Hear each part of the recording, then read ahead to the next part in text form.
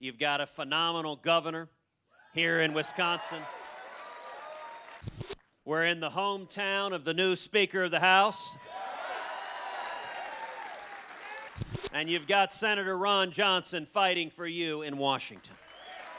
You say Governor Walker, there's applause. You say Speaker Ryan, there's applause. And Senator Johnson, was that pretty much bread and butter? If he wins in Wisconsin, he's appealing to a different kind of Republican primary voter than what he's got to before. So it would be a big win for him, not just because it would possibly stem the Trump momentum, but also because it could show he can win outside of like his home base. He can win somewhere different. So that would be big for him. How do you like Paul Ryan? How do you like him?